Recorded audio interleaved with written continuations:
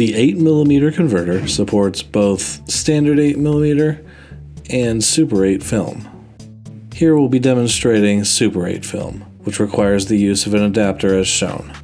Load the film onto the spindle, and then feed the film through, making sure it follows the solid line. We'll now insert it into the receipt spindle and wind it about once. Next, we'll need to load the film onto the scanning bed. Rock the film underneath the 3 white tabs as shown, and then close the lid to the scanning bed.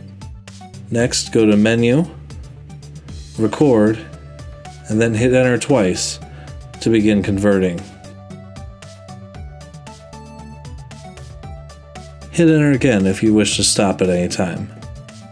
Once completed, open the lid to the scanning bed and remove the film, taking both reels off the spindles. We will now reverse the spindles to rewind the film, making sure to place a Super 8 adapter on the gray side as shown. To rewind the film, this time we'll feed through the dotted line, making sure not to feed the film through the scanning bed. Next we'll go to Menu and hit the down arrow to rewind and hit Enter twice. Once rewinding is complete, we'll need to retrieve our file. So go into Menu, go down to USB.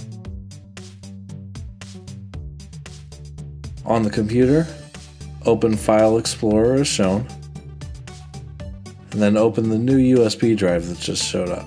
Go in through the menus until we find our video file, and then just drag and drop it onto your media.